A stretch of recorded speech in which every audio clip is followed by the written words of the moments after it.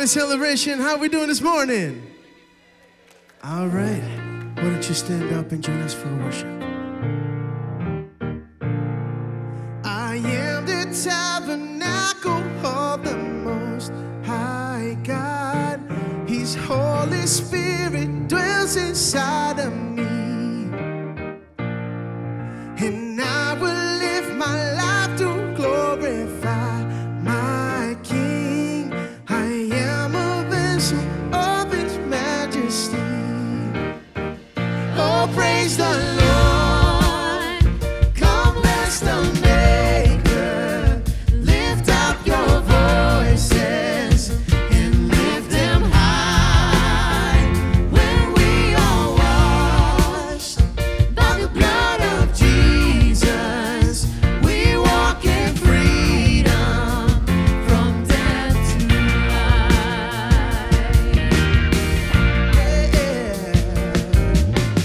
His revival purifies my heart and soul.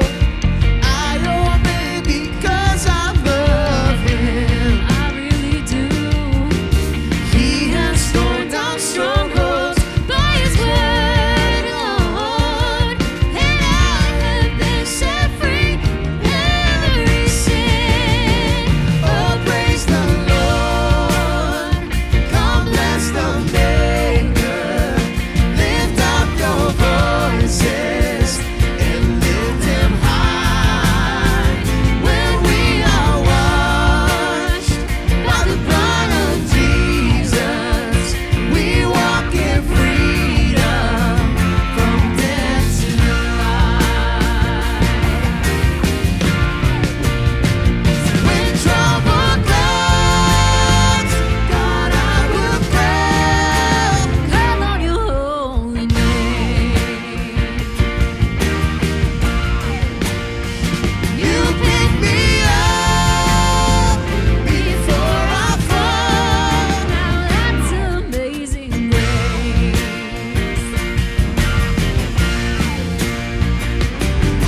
I am the tabernacle of the Most High God. His Holy Spirit dwells inside of me. I will live my life to glorify my King. I am a vessel for His majesty. Oh, praise the Lord. Come bless the Maker. Lift up your voices and lift Him high. When we are washed By the blood of Jesus, we walk in freedom from death to life. Oh, praise the Lord. Come bless the Maker. Lift up your voices and lift them high. When we are washed by the blood of Jesus, we walk in freedom from death to life. We walk in freedom from death to life.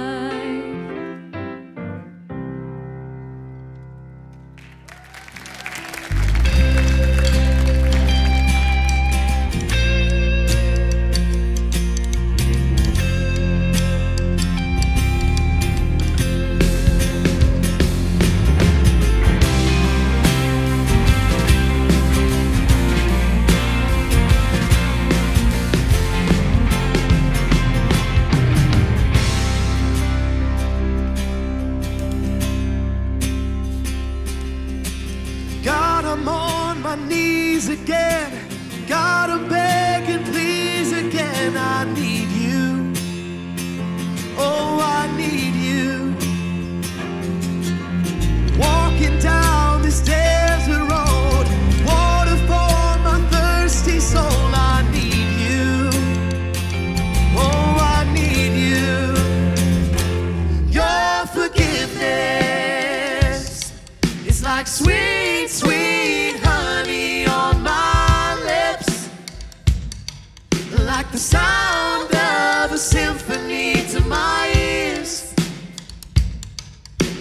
holy water on my skin.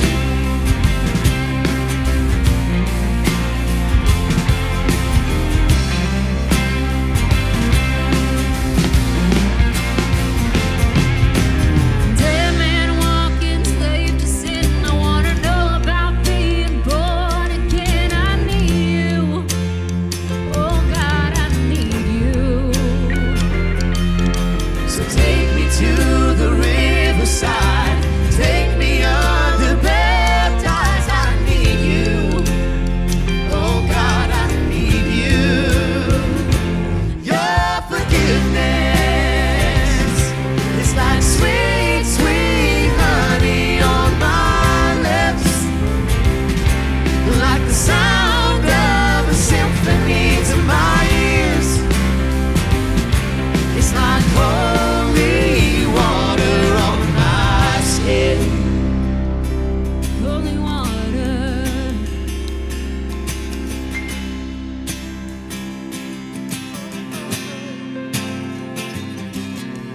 I don't wanna abuse your grace.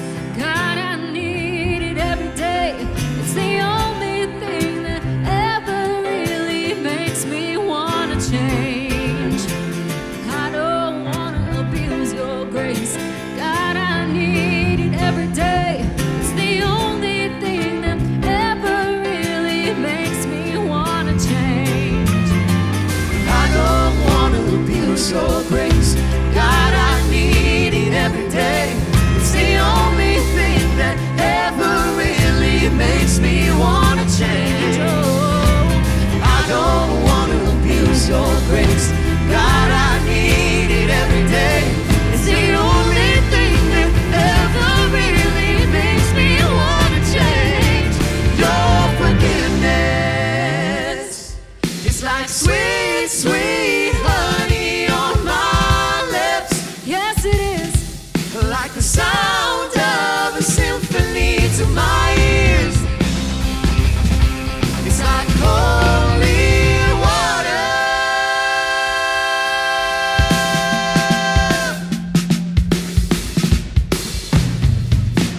Your forgiveness is like sweet, sweet honey on my lips, like the sound of a symphony to my ears. It's like holy water on my skin. It's like holy water on my skin. It's like holy water.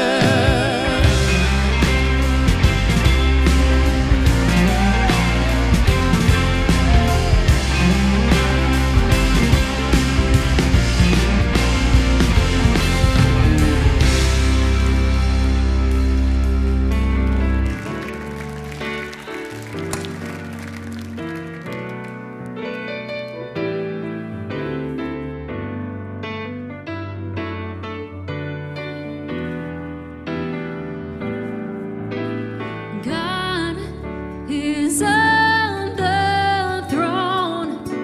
He reigns forevermore. Just think about it. Just think about it. Why should I worry? Why should I fear? Why should I run when Jesus is here? I'm safe in his arms, safe in his heart, and nothing can take me away from his love. Why should I worry?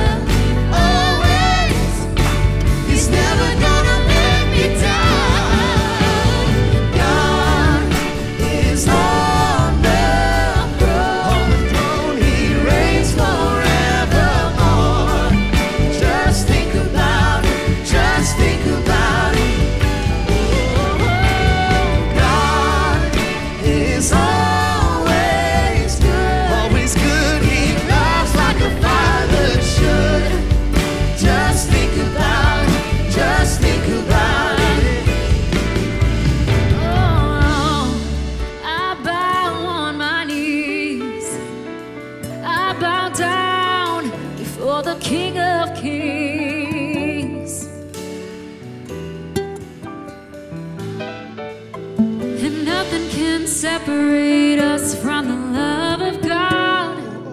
No mountain or valley. Our God reigns forevermore. He is the King of Kings. He is the victor over everything.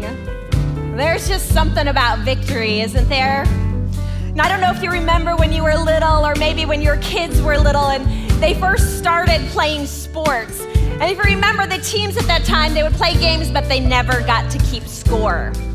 And if you've ever been to a game like that, you see all those kids sitting on the sideline, and all you hear them saying the entire time is, "Are we winning? Are we winning?" I think we're just hardwired for it.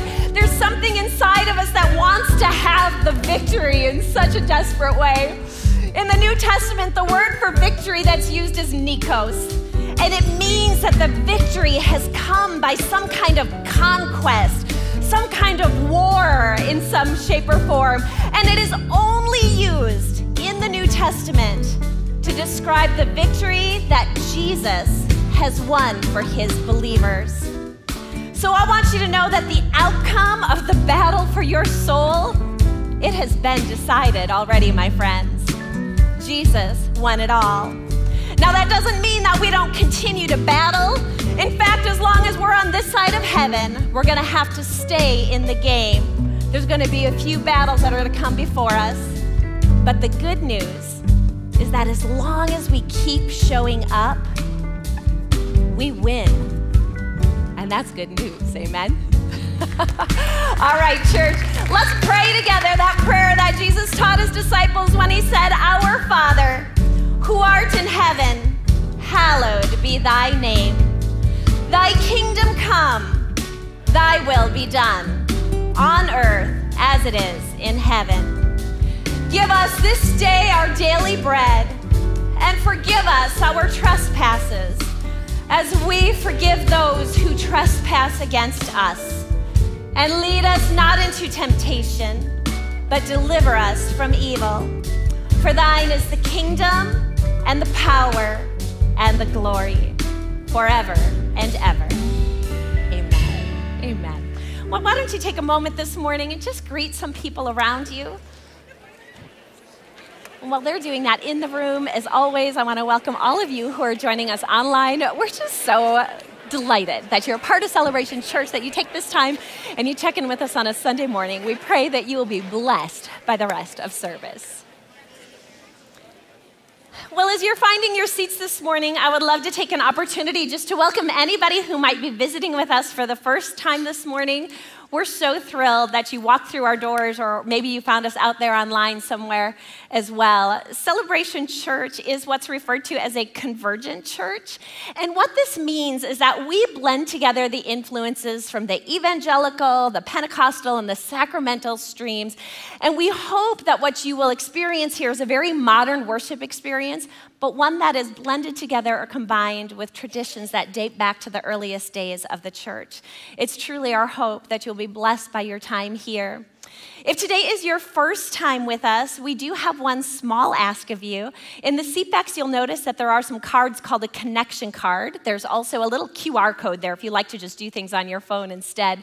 And on that card, it just asks for some very basic contact information. If you would be willing to fill that out during the service, you can just drop it with the ushers on the way out, or like I said, you can submit it on your phone as well. We want you to know that we're not going to hassle you, we promise, but we really would love to just send you a letter or maybe an email that thanks you for coming and spending this time with us. We'd love to give you just a little bit more information about the church in that letter, and then some next steps you can take if you decide that you might like to find out a little bit more. But again, it truly is our honor to have you spending this time worshiping with us. Welcome to Celebration Church. A couple of quick announcements for you before we get to the news. I just want to remind you, this is the time of year, where we're all starting to get minded towards summer, and that's great. We have so many great things happening in the church also, but we really do gear up in some things, especially if you have young people in your home, teens or kids and younger. Lots of camp experiences and opportunities like that. So I just want to encourage you, when you're listening to the news, sometimes we're like, yep, I've heard that. But please lean in. We don't want you to miss things. We have so many great opportunities for your kids to connect. I do also want to remind you that our youth program continues to run on Wednesday nights until the end of May. So if you've got middle schoolers or high schoolers, we'd love for you to get them there. Everything else you need is in the news.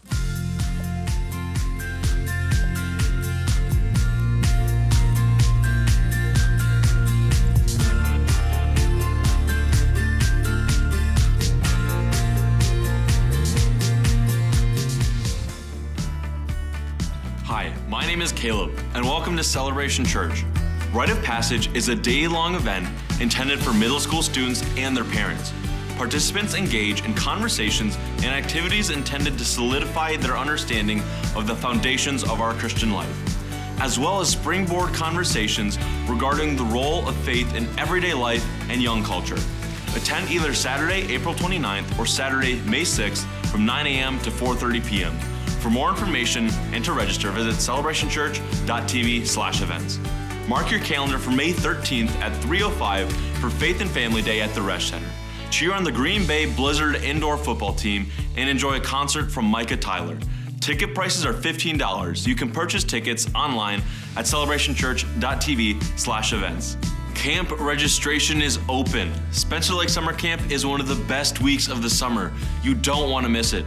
We join together with churches from all around the state for this 5-day, 4-night, overnight camp. Services and activities are tailored perfectly to suit each age level. Summer camp for students entering 7th through 12th grade is June 26th through the 30th.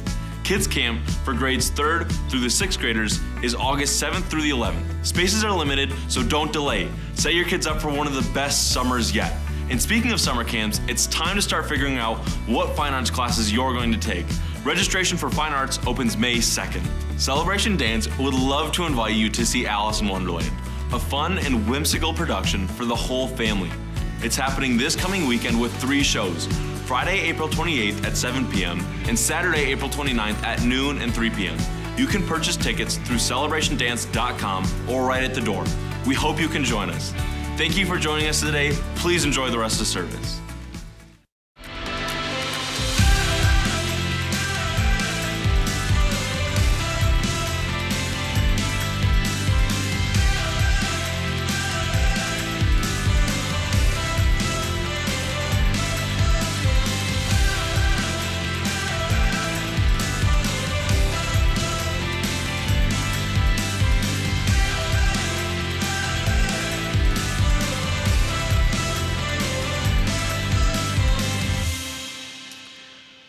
Well, good morning, church. Would you please stand with me as I lead us?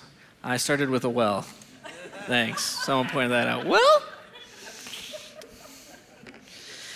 let's pray quickly before, clearly I need it. Would you please join me together as we recite the Apostles' Creed? We'll save the prayer later. All right, this is our statement of faith and what we believe here at Celebration Church.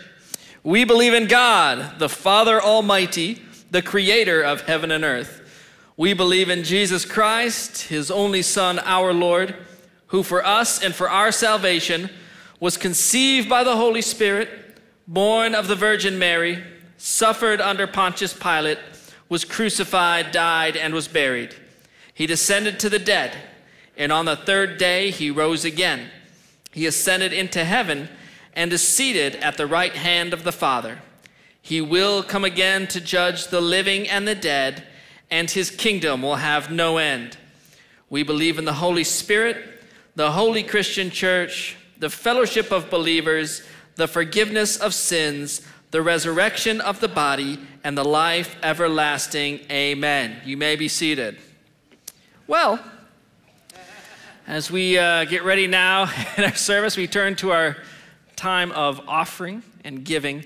And if you are joining with us in person today and you'd like to give a check or cash, you can get one of the little offering envelopes in the seat back there, fill that out, and then as you leave this morning, you can put that in a little offering basket that the ushers will be holding. Otherwise, you can give online, digitally.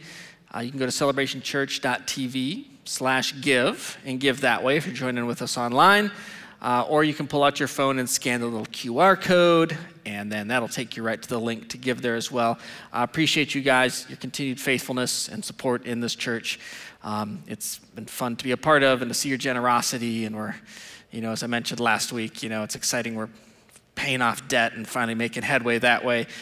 Future's looking bright, and I'm excited for it. Now this morning, my father, Pastor Mark, he is in Arizona, and as he likes to do when he calls me from Arizona, he doesn't say hello first, he says, "It's 90 degrees. Thanks, just to clarify that. So he's down there, it's warm. Man, was it really, 38 degrees. Whew. We're getting there. There's hope. People in Wisconsin, we have hope that others don't understand, right? Spring came, we don't see it, but we have hope that it's coming. I know summer came for like 4 days a couple weeks ago, but anyway. Now this morning, we have a special guest with us. We've been trying to get him here for a little while. It's been a little while since we've heard from him, but with his, I think maybe he's been doing mountain climbing or something like that. I don't know, but he hurt his shoulder. Maybe it was less glorious than that, but he's had surgery, so we haven't been able to get him here. But would you please welcome my uncle, Bishop Ed Gungor, this morning. Right. Love you, man. Grace. I'm going to have you stand, if you would, for the gospel. Get in your exercise this morning, up and down, up and down.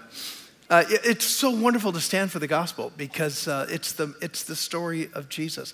And this particular pericope, this particular story in the New Testament comes to us from the actual first day of the resurrection. Just a few hours before this story, Jesus was in the grave. And so Jesus comes out of the grave, and Easter begins, and we get this story. So let's listen to it. This is on the road, two disciples on the road to Emmaus, and Jesus comes up to them. Now that same day, two of them were going to a village called Emmaus, about 7 miles from Jerusalem. It took a couple hours, 2.5 hours. They were talking with each other about everything that had happened with Jesus. And as they talked and discussed these things with each other, Jesus himself came up and walked along with them, but they were kept from recognizing him. Odd. He asked them, "What are you discussing together as you walk along?" They stood still, their faces downcast. One of them, named Cleopas, asked, "Are you the only one visiting Jerusalem and you don't know about the things that have happened over the last few days here?" "What things?" he asked. "About Jesus of Nazareth," they replied. "He was a prophet, powerful in word and deed before God and all the people. The chief priests and our rulers handed him over to be sentenced to death, and they crucified him. But we had hoped that he was the one who was going to redeem Israel." There's certain expectations. "And what is more, it is the third day since all this took place. In addition, some of our women amazed us. They went to the tomb early this morning, but didn't find his body. They came and told us that they had seen a vision of angels who said he was alive. Then some of our companions went to the tomb and found it just as the woman had said, but they did not see Jesus." He said to them, "How foolish you are, and how slow to believe all that the prophets have spoken.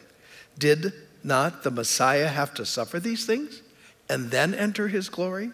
And beginning with Moses and all the prophets, Jesus explained to them what was said in all the scriptures concerning himself. Wouldn't you have loved to have been there? Hear a tape from that.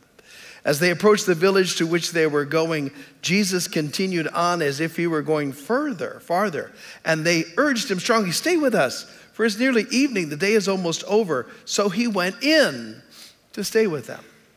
And when he was at the table with them, he took bread, he gave thanks, broke it, and began to give it to them. Does that sound like something you've heard before?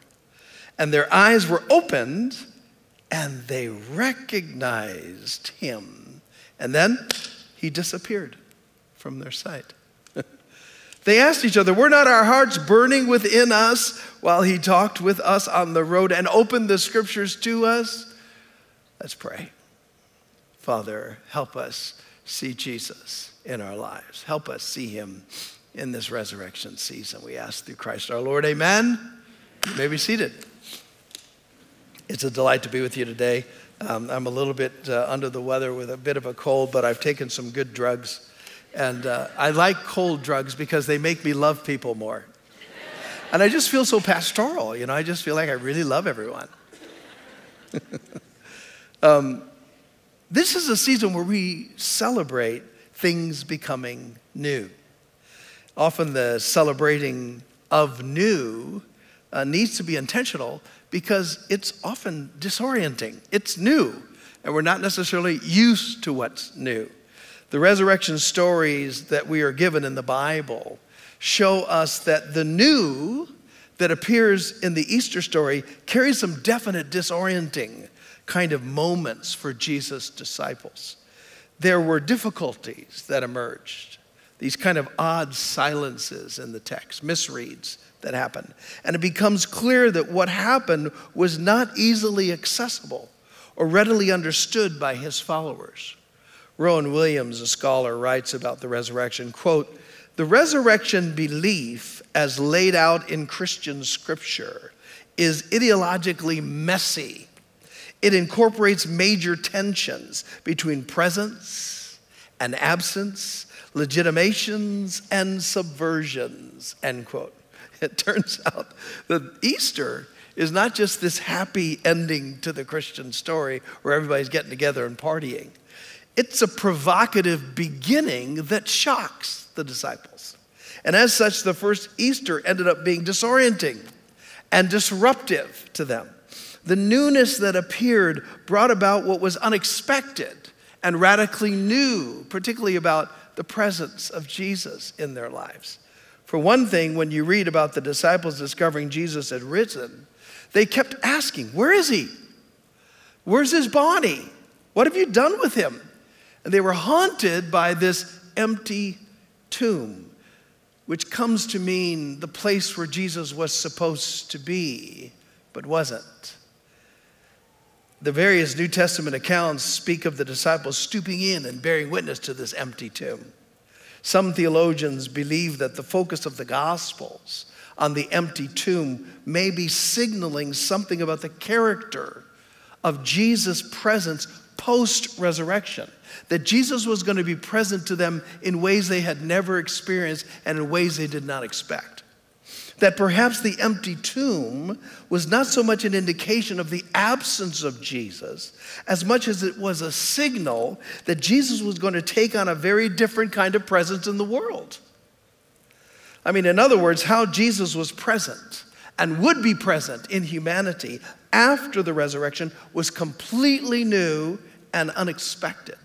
When you think about it this way, that would explain why people like Mary Magdalene, who was from the inner circle of Jesus' friends and is the first to see the risen one, right? She doesn't recognize him. She sees him, but she doesn't recognize him. She thinks that he's a gardener. And then as well, later that first day in our gospel reading, Jesus walks alongside two other disciples who had spent years with Jesus. And yet Luke reports from the text we read, Jesus himself approached and began traveling with them, but their eyes were prevented from recognizing him. Why couldn't they recognize him? And are there times in our lives when Jesus is present, but we don't recognize him? Are there times in our lives when Jesus is actually present, but he prevents us from recognizing him? Is there something new in the way Jesus is present in the world of lives of his followers that we should be made aware of? In this Emmaus story, Jesus walks with them for hours. He's explaining the scriptures to them about what had happened. And interestingly, the text says their hearts were burning within them while he was doing that. Something was going on, but they still didn't recognize him. They arrive at their destination. Jesus pretends to travel on. They persuade him to come in with them. They eat together at that point where he takes the bread, gives thanks, and breaks it, which is an obvious nod to the Lord's table, the meal that Jesus had just inaugurated a couple of days before, in which he said, "Every time you gather, do this in remembrance of me." And he asked them to repeat it. And in Luke 24 it says, when Jesus had reclined at the table with them, he took the bread and blessed it, and breaking it, he began giving it to them. Then their eyes were opened and they recognized him. And then he vanishes. He vanishes. This is Alice down the rabbit hole stuff. I mean, this had never been done before. Jesus wasn't acting like this as he was with the disciples. The pre-resurrected Jesus didn't do this kind of thing. He was born in a manger. He carried out his life confined to time and to space. And you could locate Jesus. He grew up in Nazareth. As he began his ministry, he moved from town to town, from place to place, and the crowds could follow him. His disciples were with him 24/7. He would jump in a boat, cross the lake. Crowds could walk around the lake and find Jesus. He was there to teach them. He would heal them, even of minor things like fevers. He would feed them. He would sneak off and pray. They would go and find him. He was findable. But here, post-resurrection, something has radically changed. The disciples couldn't seem to keep tabs on him. They couldn't seem to locate him. They wouldn't recognize him, then they did recognize him. He appears, then he disappears. Something happened to Jesus in the resurrection. A whole new thing emerged. Jesus' resurrection does not mean Jesus survived death. He really died. Jesus didn't come back to life like Lazarus did, right? Resurrection for Jesus was not an extension of who he was. Something else has happened. Something new, something mysterious has happened to Jesus that doesn't fit into the way of the world as the world is understood or was understood. In his Creation and Fall lectures, Dietrich Bonhoeffer made this claim, quote, "The God of creation, of utter beginning, is the God of resurrection. The resurrection was God creating out of nothing." So in the beginning, when creation is made, God resurrects something. He brings something forward. It was something that had never been there before. He says, the fact that Christ was dead did not provide the possibility of his resurrection, but its impossibility. It was nothing itself. There was absolutely no transition, no continuum between the dead Christ and the resurrected Christ. But it was the freedom of God that in the beginning God created God's works out of nothing. The resurrection of Jesus creates the new creation. He's simply trying to say that the resurrection was of a completely different order than anything that had appeared in creation up to that point. In Jesus' resurrection, a new reality dawns. A new creation comes to bear. Unlike Jesus in the incarnation, the resurrected Jesus wasn't tied to time and space. Post-resurrection, God's activities are no longer just echoes of what happened in the Old Testament. Neither are they echoes of what happened in the ministry of Jesus. In Jesus' resurrection, the created world actually gets joined to the uncreated world. You say, what does that mean? Exactly. What does that mean? It means something than what we would expect. The risen Lord is Lord over being and non-being. What does that mean? This is how Jesus could move through locked doors and walls, how he could be present though not seen, how he could appear and disappear. We see it in these stories of Jesus in the Gospels after the resurrection. They're just crazy stories. The one with Thomas is awesome. That fits right in here. This is John 20. It's talking about Thomas, also known as Didymus, the text says. One of the 12 was not with the disciples when Jesus first came, right? This happened a week before. And so the other disciples told him, "We've seen the Lord." And Thomas is going, "Oh, guys, come on, you're just grieving or something. Unless I see the nail marks in his hands and I put my finger where the nails were and I put my hand into his side, I'm just not going to buy into this," right? That's what he says. A week later, his disciples were in the house again and Thomas was with him. And though the doors were locked, Jesus just appears. He comes and stood among them and said, "Peace be with you," which has to be a shocker. Then he said to Thomas, "Hey, Tom, put your finger here. See my hands? Reach out your hand and put it in my side. Stop doubting and believe. Now, if you put yourself into Thomas's mind, what would you think? I mean, Thomas was there. He's making this very explicit statement. Unless I put my finger in his hand, unless I put my hand in his side, I'm not going to believe it. Here's Jesus a week later who comes to him and says, okay, Thomas, here you go. Put your finger in my hand. Put your hand in my side. Thomas had to think, you're quoting, what? Yeah, those are my words. How did you know what I said? You weren't here. Or were you? And when he sees this, that somehow Jesus is present when he doesn't seem present, that's when he says, my Lord and my God. Right? This was the lesson that Jesus was teaching the disciples in the post-resurrection appearances. Whether you see me or not, I am with you. Whether all is going well with you or not, I am with you. And at the end of Matthew 28, when he's about ready to take off and he says, all authority is given to me, remember that text? He ends up telling them, he says, hey, surely I am with you even to the end of the age. And he takes off, and yet they're not freaking out. Why? Because they've had enough experience with him post-resurrection to realize even when he seems to take off, he's not really taking off. Jesus is with us. Even when we don't see him. That's new, because the only way you really saw Jesus pre-resurrection is when you followed him around. You had to get in contact with him. You got to get in the queue to talk to Jesus. Well, here, Jesus is always just with them.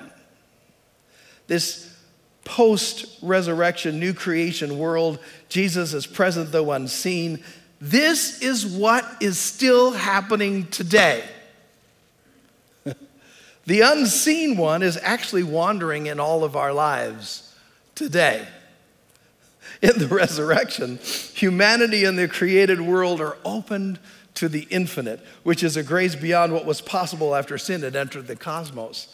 I think what I'm suggesting is that we have to stop thinking that we can easily locate Jesus in our lives.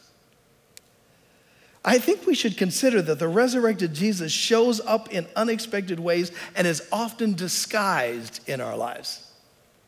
That means that the resurrected Jesus is not ours to possess, though he's given himself to us. We can't possess him.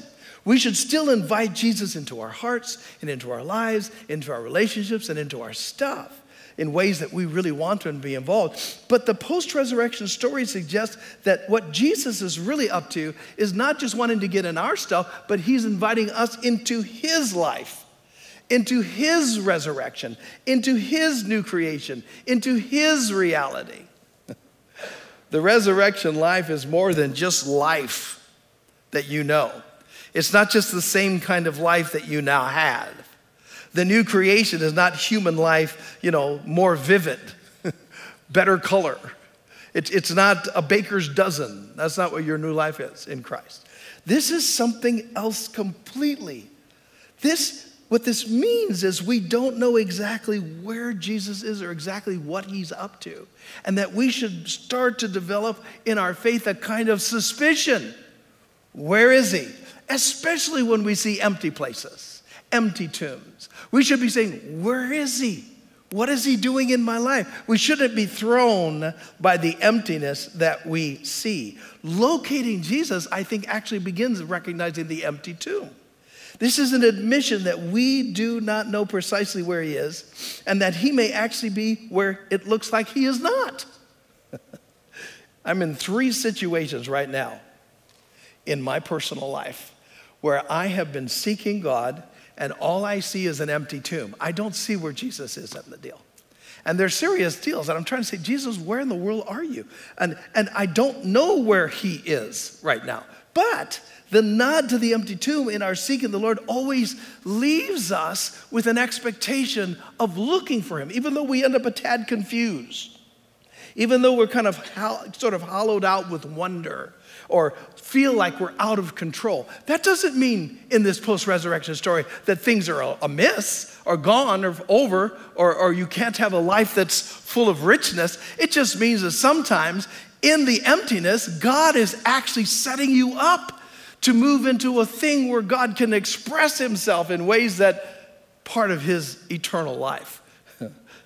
Father Timothy Radcliffe wrote this, quote, God's glory always needs a space, an emptiness, if it is to show itself. The emptiness between the wings of the cherubim in the temple, when the Old Testament temple, they had that, the Ark of the Covenant, and they had two angels on either side, and the angels were pointing toward each other. And the idea was, God was saying, you can't make an image of me. You're not like the pagans who would make their gods in stone and wood and that kind of thing. But the way they depicted God were these two angels pointing toward a space that was empty.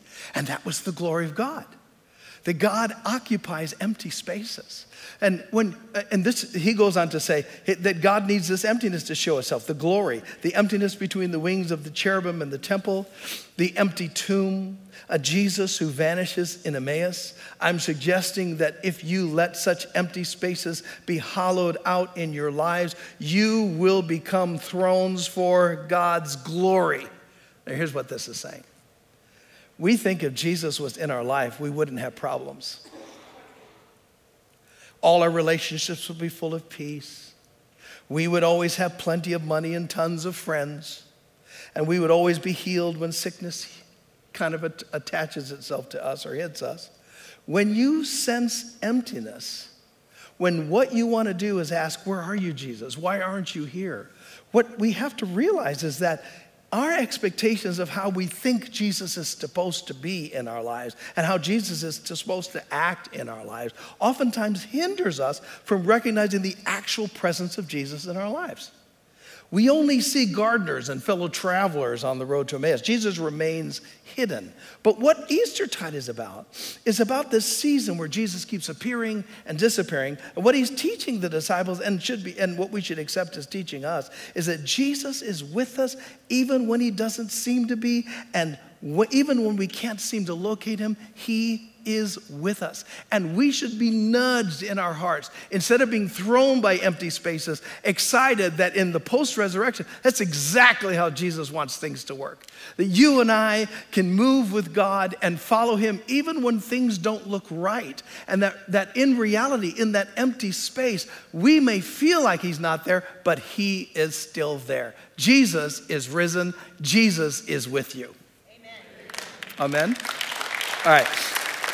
Now let me stop and just share two real quick wormhole ways to catch sneaky Jesus. Any Star Trek fans still in the world? There's 3 of us. In Star Trek, they used to be able to, when they're traveling around the universe, they'd find these wormholes. They'd go through those wormholes and get there a lot faster. There's a couple tricks, I think, to finding Jesus that's in our gospel, embedded in our gospel. Number 1 is, notice when they didn't recognize Jesus, they listened to him, and while they listened to him, their hearts were burning. There's something about the Bible.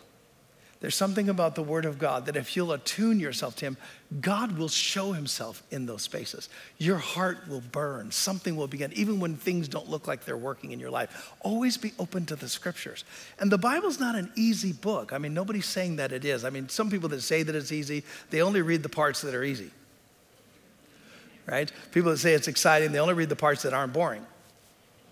But there's a lot of boredom. There's a lot of long stuff. There's a lot of stuff you don't get. But if you just stick with it. I remember years ago reading through the scriptures, and I still do now. I read through it on a regular kind of pattern. And when I read that, I remember telling God, you know, I'm reading this because I feel like I'm supposed to, but it's so boring. It's not like God doesn't know what you think. Right?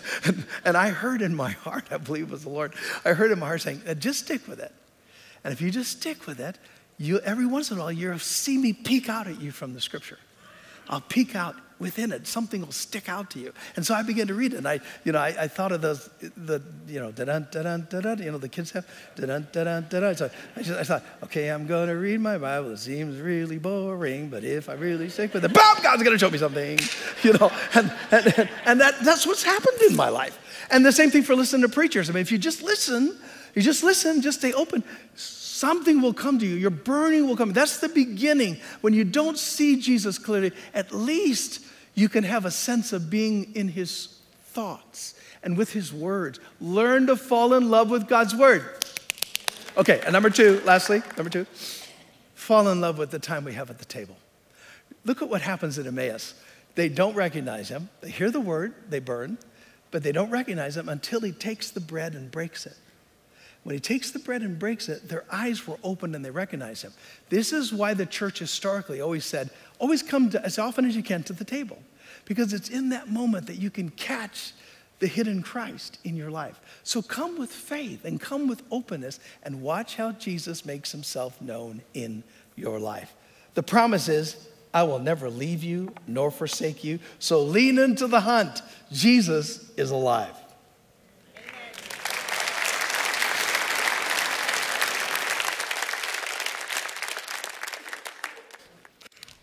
Amen.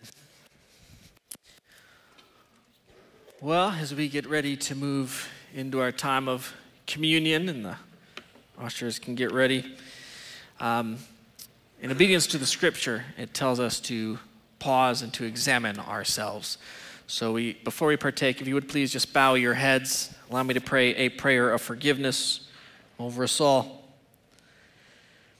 Heavenly Father, before we partake of the bread and the cup this morning, in obedience to the scriptures, we pause now to examine ourselves.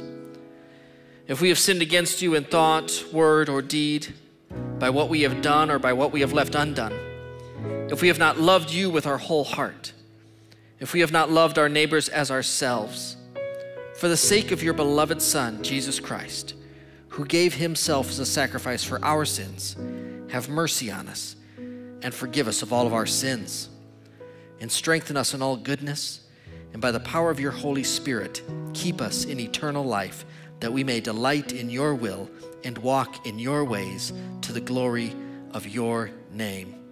Amen. Now, as we get ready to partake, you don't need to be a member of Celebration to take communion with us, but we just ask that you are a believer. And then the way we'll do it is, as the ushers hand out the elements, we'll wait until everyone's received, and then once everyone has their elements in their hands, then we'll partake it together. The outside ring is grape juice, and the rest is wine.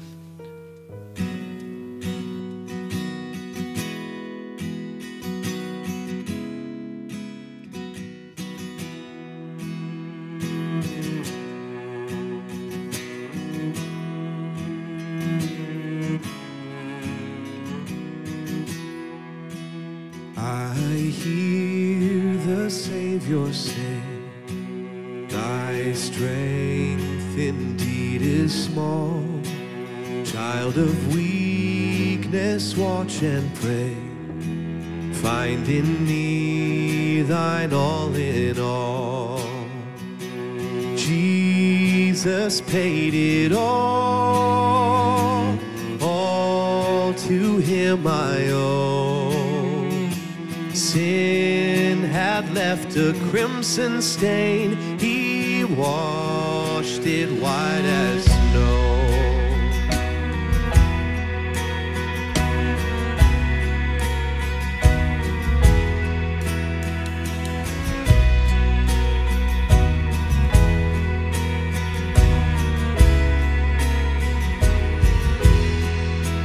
Lord, now indeed I find thy power and thine alone can change the leper's spots and melt the heart of stone.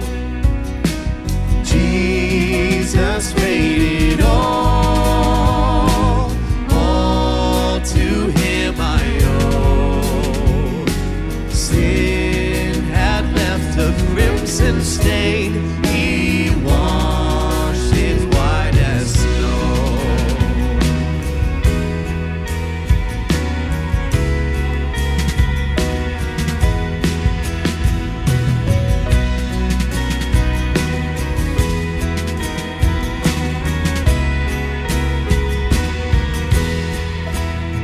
And when before the throne I stand in him complete, Jesus died my soul to save, my lips shall still repeat. Jesus paid it all to him I owe. Sin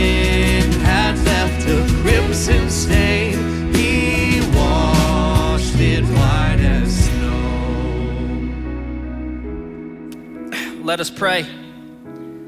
Heavenly Father, we thank you for the bread and the wine that we partake of this morning.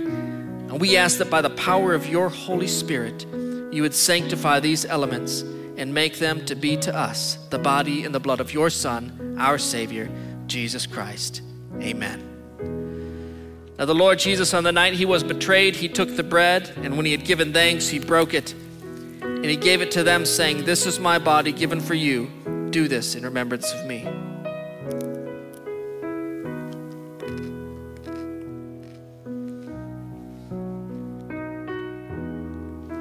And then in the same way, after supper, he took the cup, and he said, "Take this and divide it among you.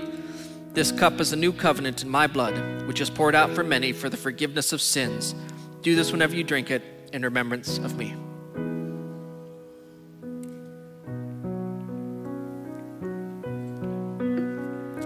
Would you please stand as we sing this through one more time? Jesus paid it all to him I owe.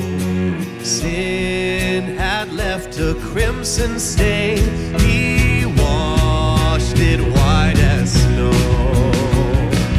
Jesus paid it all to him I owe. Sin had left a crimson stain, he washed it white as snow. Amen. You may be seated. Well, this morning, we have a special little dedication that we're going to be doing. Got some babies here. Is Pastor Keith here? Literally in front of me. So, come on up. All right. Let's get some stuff set up. Good morning. Really? I'm sorry, I work with kids. All right, good morning.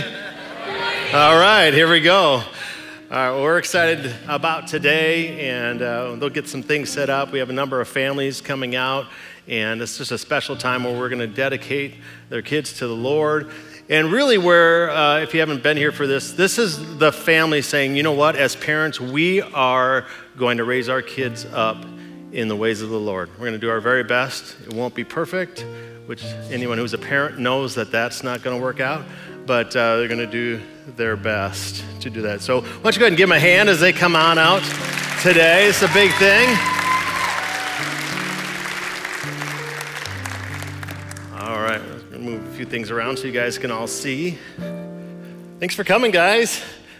All right, there should be a slot on the table you can find, right? We're all set. Everybody got your spot? Oh. All right, cool. Good. All right. Well, again, we're excited you guys are here. We're excited for the decision you've made, and we've talked, and this is a big day for your little ones. And so let's go ahead and move forward. I want to just draw your attention to a little bit of scripture. I'm going to start in Deuteronomy. All right, in Deuteronomy 6 says this: "Hear, O Israel, the Lord our God is one. Love the Lord your God with all your heart, and with all your soul, and with all your strength.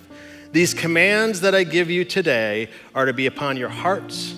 Impress them on your children. Talk about them when you sit at home, when you walk along the road, and when you lie down, and when you get up." Right? This faith journey is not just a Sunday experience. Okay? And that's not just for you guys, it's for you as well, right? It's not just a Sunday experience. We want to go ahead and share with our kids in our daily life. And then Ephesians 6:4 says this: "Fathers, do not provoke your children to wrath. Instead, bring them up in the training and instruction of the Lord." Right? We want to train and instruct them. There's so many things that we can focus our kids' attention on, and there a lot of them are really great.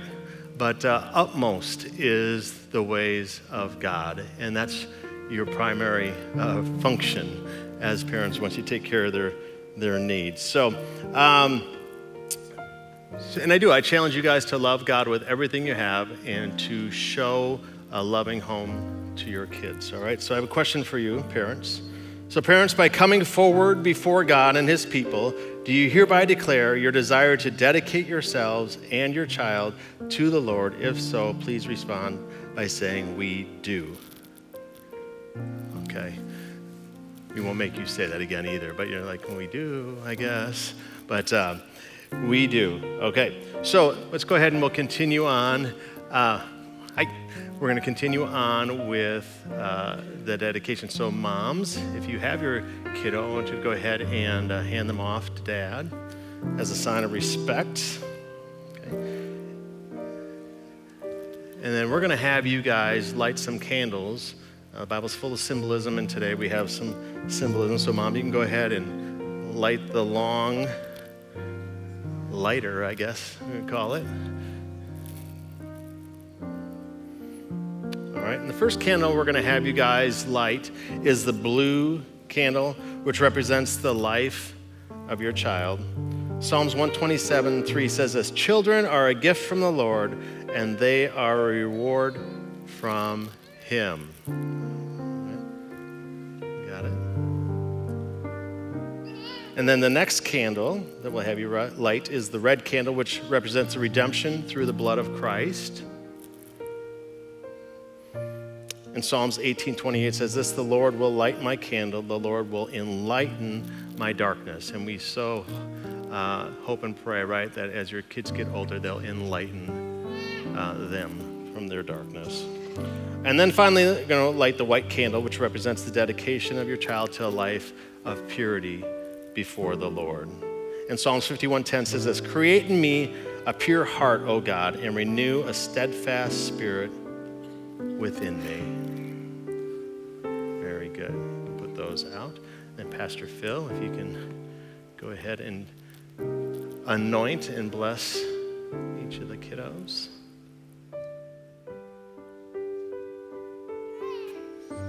Just like riding a bike. Oh, a little one. Man, it's been a while since I had a little one like that. All right, let me anoint you guys. Elsa here. Anoint you in the name of the Father, the Son, and the Holy Spirit. We got Oliver James. Hey, we're named these. Anoint you in the name of the Father, and the Son, and the Holy Spirit. And who we got? Logan Mark. Hey, Logan. You in the name of the Father, the Son, and the Holy Spirit. And then who do we got? Noah. Hey, anoint you in the name of the Father, the Son, and the Holy Spirit. There we go. Then let me just pray a little blessing over all you guys here.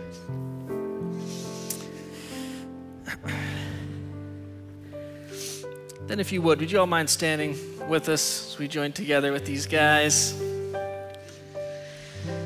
As we stand and pray this prayer of dedication, gracious God, giver of all life, we pray for these parents. Lord, give them wisdom and patience. Let your peace and joy dwell in their homes. Instruct them in your gospel truth. Strengthen them in faith. Sustain them through prayer. Order their lives by love. And then we pray for all these little ones. Be gracious to them, Lord. Draw them to yourself. Help them to love and to trust Jesus. And we pray that you will grow them in faith so that they might be like arrows in your hand for Christ's sake. Amen. All right. I'm going to give them all a hand. Thank you, guys. You may be seated. All right. Let me just close out in a prayer and a blessing here, and then we can head on out. Almighty and eternal God, so draw our hearts to you, so guide our minds, so fill our imaginations, so control our wills, that we may be wholly yours, utterly dedicated unto you. And then use us, we pray, as you will, and always to the glory and the welfare of your people, through our Lord and Savior, Jesus Christ.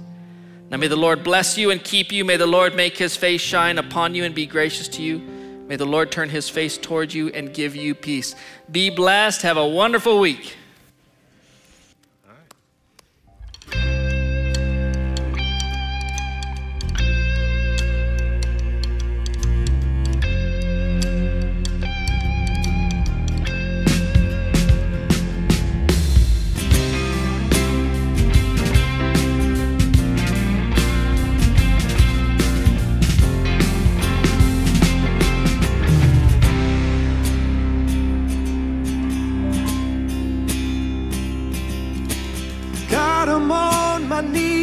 again.